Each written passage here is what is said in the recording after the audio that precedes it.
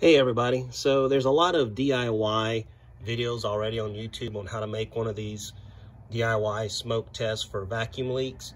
I just wanted to show one little quick mod that I made on mine. Was I added I think it was like $8 or $10 at Walmart fish aquarium pump. This one is for a I think 10 to 20 gallon fish tank, so that it just pushes air in there. A lot of guys use a bicycle pump, but I didn't feel like pumping on a damn bicycle pump, so I did this. And so I did find that I have a vacuum leak here, and one that I already corrected was back here. When I put this thing back together, I had to put new heads on this.